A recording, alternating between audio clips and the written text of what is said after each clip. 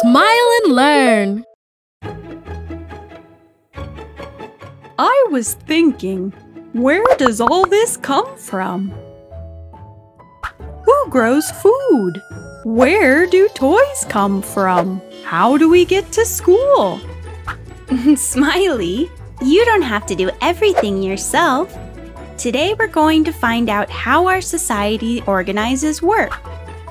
We'll talk about what economic activity is and the 3 economic sectors. Let's get started. What is economic activity? Economic activity is all the things people do to produce or exchange goods and services. Goods are things we can touch, like food, clothing, or toys. Services, on the other hand, are things we need but cannot put in a box, like education, healthcare, or transportation. To get goods and services, we use money. We usually earn money by working, and we use money to pay for the things we need. It would be nice for money to just magically appear, but I'm afraid it doesn't work like that. We group economic activities into 3 sectors: the primary sector, the secondary sector, and the tertiary sector. Let's find out more about them.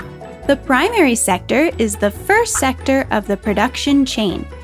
In this sector, people get resources directly from nature. People do this by collecting or extracting raw materials from the environment through different processes. An example is cow's milk. The main activities in the primary sector are agriculture, livestock farming, fishing, mining, and forestry.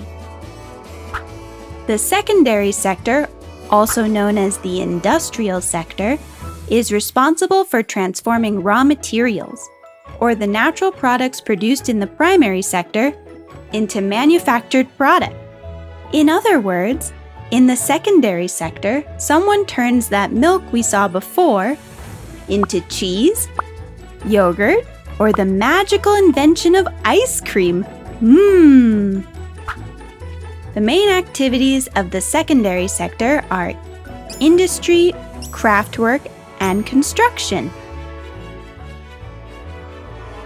The tertiary sector is made up of activities that provide a service to society, like education and healthcare. It also sells products that the people make in the secondary sector. Continuing with the previous example, that delicious ice cream will be sold in an ice cream shop, which is an activity in the tertiary sector.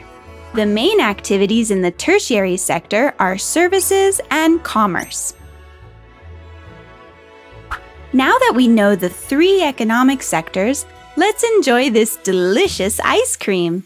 See you soon, friends! We've learned so much in just one video. Did you know there are many more videos? Imagine how much you could learn.